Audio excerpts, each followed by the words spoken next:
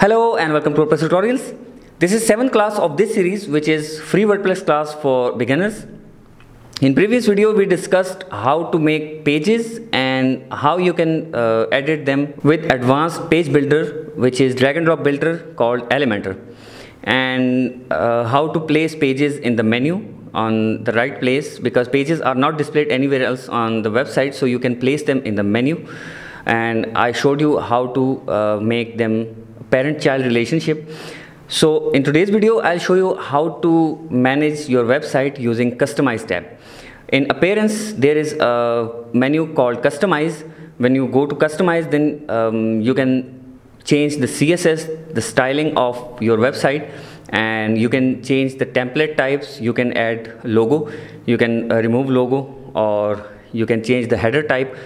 And you can also change the style of pre-built templates, like if you have a shop template, so products are listed there, you can change the style of that shop page. You can change the single post template, or you can change the post listing template. So this is Customize and how it works. After Customize, I'll show you the widgets. What are the widgets? Widgets are the specified areas by a WordPress theme that can add a different type of blocks in it. For example, you have a sidebar on your website and the widget is called the main sidebar. Then you can come to your appearance and click on widgets.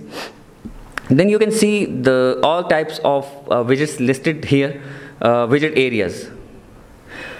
So this is specific widget area for the main sidebar.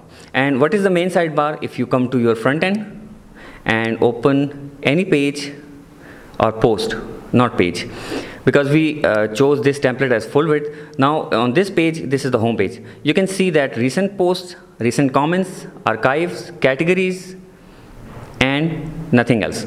So let's add something below this search box. Come to the widgets area. In the main sidebar, you can see that there is recent post, recent comments, archive, categories, and this is the search. So click on this add block. And let's say we will add an image to the sidebar and drag that image, or click this make up button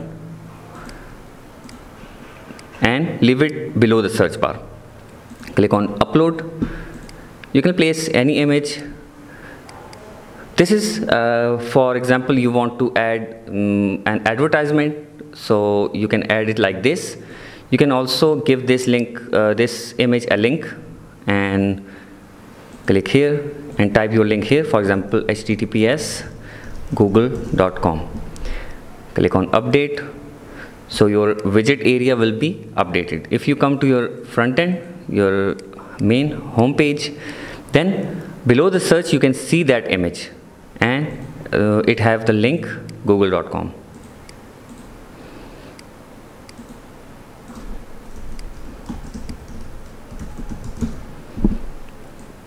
Click on this enter and then update it.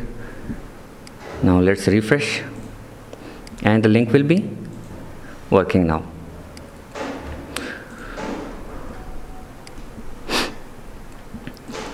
Okay, that's the widgets. I'll show you in details, but let's first go to the Customize tab, which is in appearance and Customize.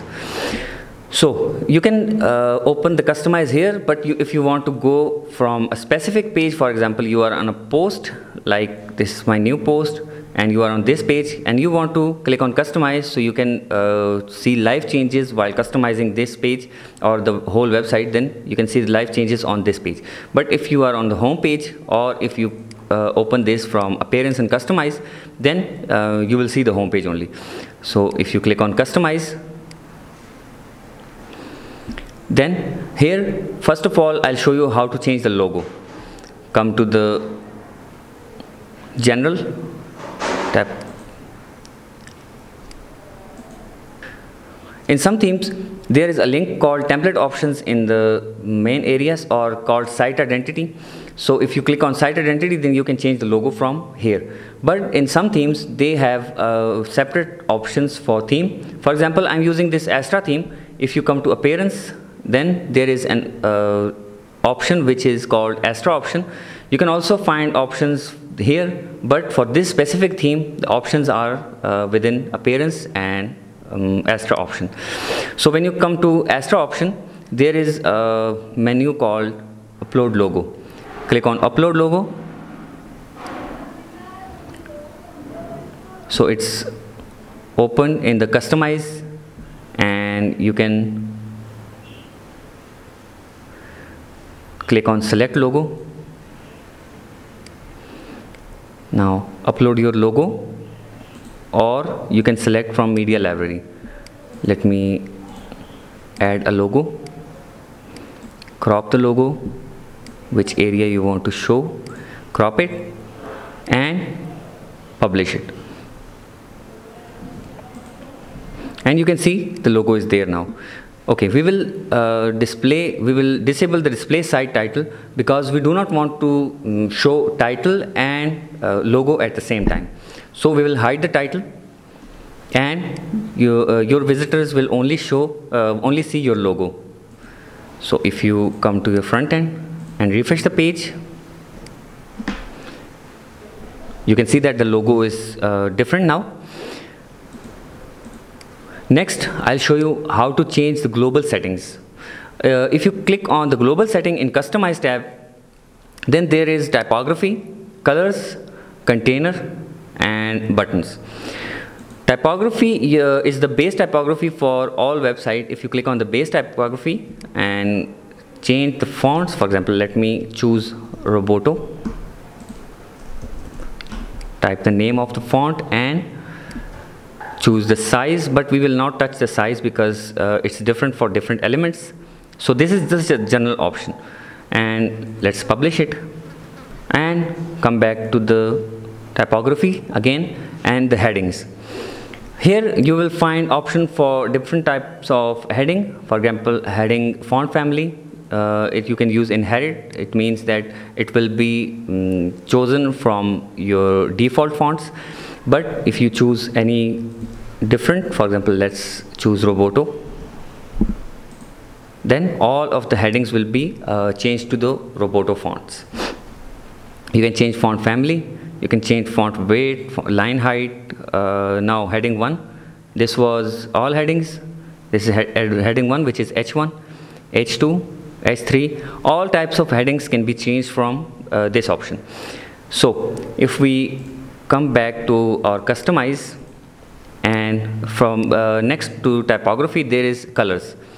You can change colors from these default colors to any colors you want. For example, text color will be this, theme color will be blue. Let's change it to red, and you will see the immediate change in your theme. For example, this button changed to the red. Now let's change link color. Link color will also be red. It will be different variants of red. So all theme looks like it's from one source. Okay, click on publish. Do not count these things because these are the theme options. These are not the website option. If you come to your front end and refresh the page, then you will see that those pencil buttons are not there because that was just the edit icon for this Elementor editor, sorry, this customize editor. Now come back and to container. You can change the container width from 1200 to anything, but we will leave it because it's a responsive website and we do not want to change the container width. For example, this is the 1200 maximum container width. Okay, now layout from boxed content to full width container. This means that you are using a box. If we zoom out our website, then you can see that this is a box. But if you change it to full width, then it will be stretched because there is also a stretched option, full width stretch and full width contained. There is also a difference between full width stretch and full width contained. This contained have a limit. For example, if you have a screen of 1200 to 1900, then this contain will work for that. But if you use stretch, then even a 4K monitor will show all of your website.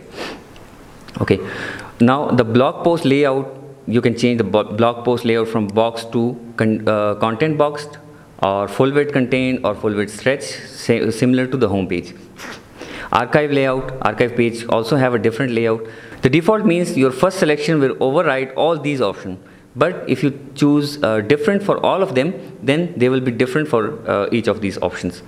Okay, WooCommerce layout. What this means, I used a WooCommerce plugin which is used for shopping, online shopping. So they have the shop template, they have single pages, they have archive pages. For all these pages, you can use this thing to change the layout. So it's already full width contained, because Elementor have a separate option for WooCommerce. Okay, now we will go back to buttons, the global options, and come to buttons. There are different types of button on your website. We can change colors of text of buttons, and we can change background of buttons, change border type, border radius, border color, border button fonts or padding. So all these buttons will be affected. For example, let me show you with this one. Let me add some radius of 20 or 15 px, and you will see the rounded edges of this button will be increased. And let's go back to 2 where it was, or 4, so they are smaller edges. Similarly, you can change button font, etc.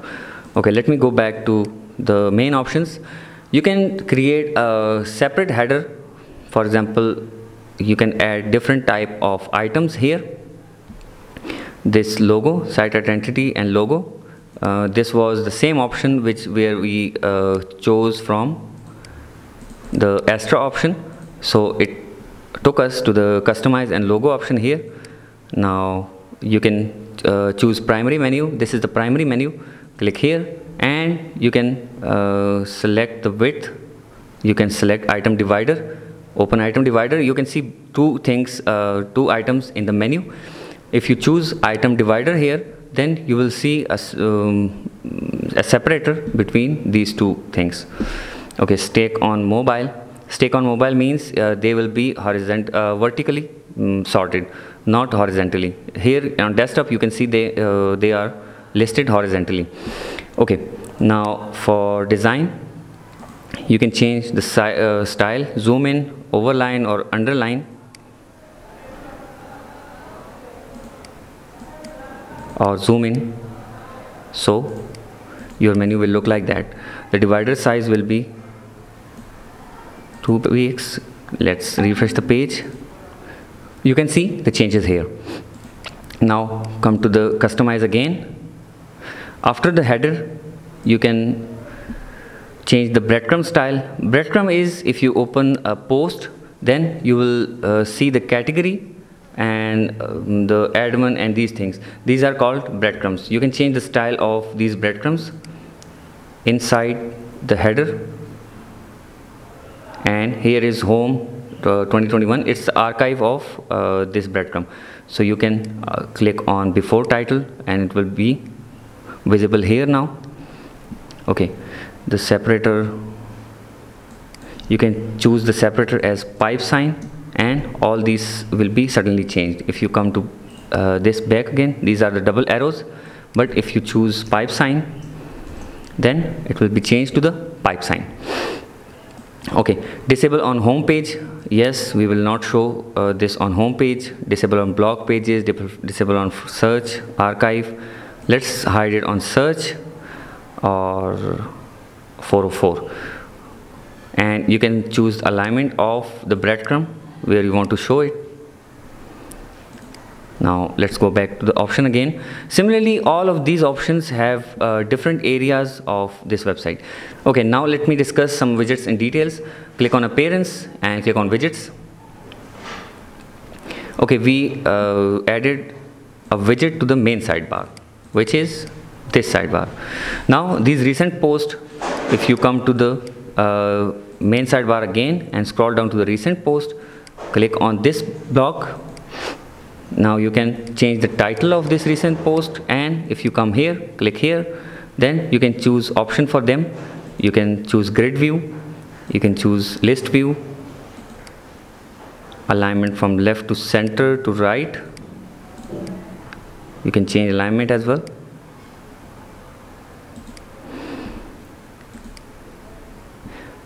you can choose from group to columns.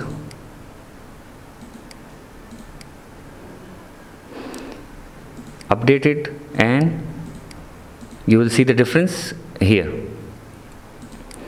Similarly, you can add archives, you can add categories, or you can remove categories as well. If we want to remove the archive block, then just click here and remove the block, then the title, and remove the block.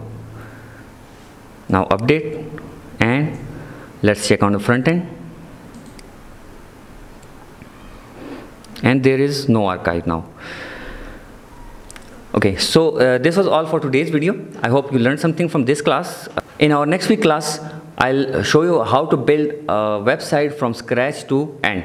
So now you are able to build a new website in WordPress for your client or for yourself.